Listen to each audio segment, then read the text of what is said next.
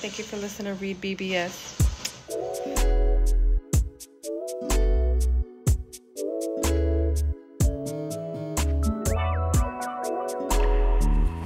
REED-BBS. BBS. Teofimo. Ho. Teofimo. Ho. Teofimo effing Lopez. It's been a minute since I covered this individual, this dude. I'm a fan of his. I've been on the bandwagon forever. He's the man at 140. He's the man now. I didn't like how he retired and then unretired, playing with our emotions like that, Smokey. I didn't like that so much, but Teofimo's back in the saddle, has been back in the saddle. He recently announced he'll be returning early 2024. Now, he has been divorced. I'm sure there was some alimony he had to allocate through the course of that. So I'm sure that's what led to the downtime he's had. You know, why make another fight for this year if he was just going to have to split that up any fucking way? Start clean in 2024.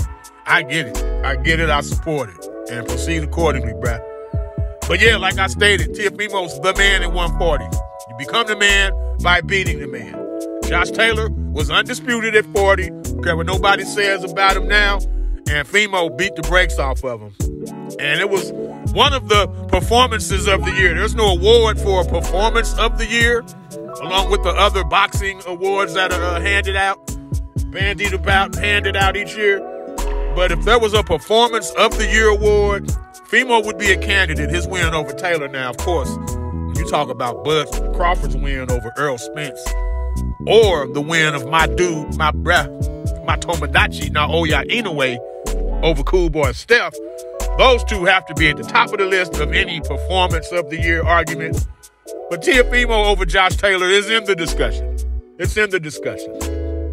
But yeah, he retired right after Josh Taylor, then unretired, fortunately. I was happy about that because I did a video, wasn't so nice. And I apologize, Fimo, but yeah, man, I was in my feelings when you retired, bro, because I knew you was coming back. You came back. That's all I'll say about that. That's all I'll say about that. Fimo spoke of the Showtime, the Showtime news, how they'll be closing up shop at the end of 2023. And Fimo had some interesting thoughts. He spoke of boxing and MMA coming together to try to build something instead of keeping those pies separate. Try to start one combative sports pie.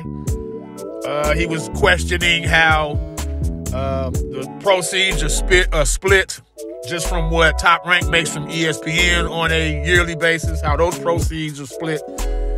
And he said the only combat sports union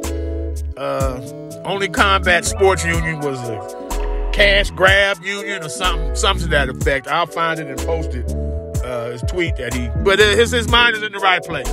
Unionization, way easier said than done, and I don't want to go off on a tangent in that regard, but that's where Teofimo's head is at right now. Oscar De La Hoya has been speaking ambitiously, in fact, too ambitiously, in my opinion, about a Super Bowl card featuring Teofimo Lopez and possibly against Ryan Garcia, which makes no fucking sense knowing Garcia is about to return December the 2nd. But, De La Hoya, his goals are lofty. He, of course, said all this when they opened the Sphere, the latest new building to open in Las Vegas. Like they need another glorious event center. But, that is what it is. It's Vegas. He spoke of Ryan and Teofimo, or Teofimo and Ryan against possibly a Dev or a Regis winner. And with De La Hoya, of course, being Golden Boy and them having a DAZN contract and De La Hoya's past business dealings with Top Rank, it's not completely out of the realm of possibility, but by the Super Bowl, that's just not going to happen. Not with Ryan. You're not going to have him fight early December and then return in February. I just can't see that happening. And that's assuming he comes out the Duarte fight with no ill damage on him at all. Assuming he was prepared to fight, he wouldn't come back that fucking quickly. But yeah, Fimo, haven't done a Fimo video in a minute. Just wanted to bring everyone up to speed on where he is, what he's doing, and And we should expect big things from him early 2024. From Teofimo. Ho! REED-BBS. Blackbird Sugar.